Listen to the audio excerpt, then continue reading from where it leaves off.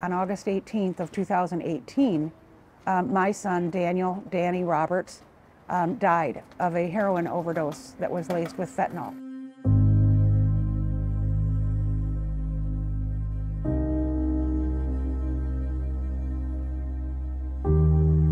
This park was Danny's. He loved this park.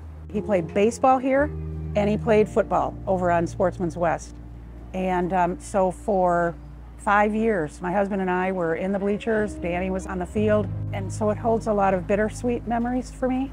Danny's story ended tragically. It's devastating. It will be 5 years in August. My husband and I will never be the same. I'm only speaking on behalf of the families who have lost their loved ones, because no one should have to go through that. No one, parents, son, daughter, no one should have to go through that. Don't do what I did.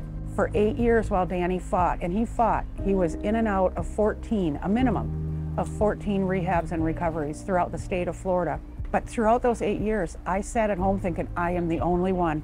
I'm the only one going through this. If we can at least open the dialogue and start talking about it in the same vein that we talk about diabetes or heart health, we need to have those conversations. So that's where HealthyU really came from. He and I had a great conversation right in my kitchen when he was in what I call remission. He was clean and sober for 3 years in between those 8 years that he fought. And I asked him, I said, Danny, what do you think came first, the addiction or mental health? And he really thought long and hard on that one. And he said, I think the mental health, because then I started medicating after that.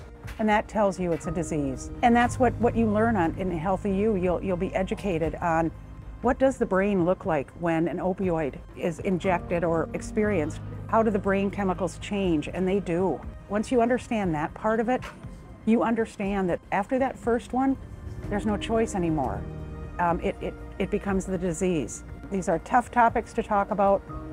We try to expand each year on other topics that we want to talk about, but the staples will always probably be anxiety, depression, and substance use. Yes, it might seem like it's easier for me to talk about today, about Danny's death and his 8-year battle, but if it helps one boy, I always say one boy, say no to an opioid, even just for today, then Danny's story will have been worth it.